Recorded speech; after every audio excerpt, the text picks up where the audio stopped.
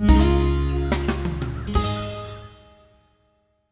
right, ladies and gentlemen, Brad with the Big Family Homestead here, and today I'm going to show you how Rockstars light fires. And you may say, Brad, how do you know? How is this? Is this common knowledge? And the answer is, I used to be a rock star. Therefore, I'm qualified and actually have the correct licensing to show you this trick.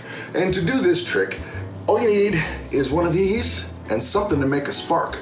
So all you need to do is take a regular guitar pick, and you're gonna scratch some of this material into our little fire starting pile. Okay, now I'm just gonna give this a little bit of spark, and we should see pyrotechnics. Well, maybe not pyrotechnics, but flames, fire, you know, fire.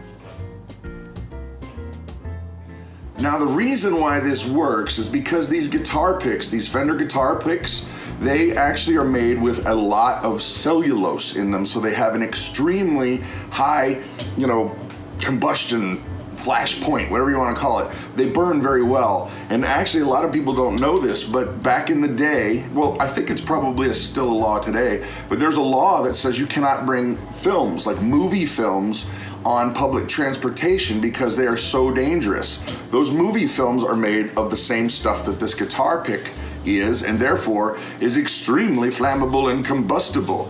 So there you have it. Secret of the Rockstars revealed. You too can be a primitive survivalist, even if you're in like an amazingly cool band. Yeah. Brad, are you setting stuff on fire again?